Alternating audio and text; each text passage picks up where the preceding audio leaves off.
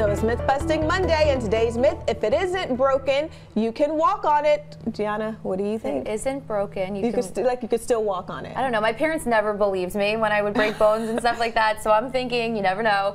But let's see what you all had to say. First, De La Caridad writes, say it's true from experience, but a sprain can be just as bad. And Carly's weighing in says, yes, you can still walk on a broken foot depending what bone you broke or what type of fracture you got. So let's hear what our expert has to say. That is a myth. There are certain fractures that are very small that you may be able to walk on, but they still need proper treatment with either a splint or a cast.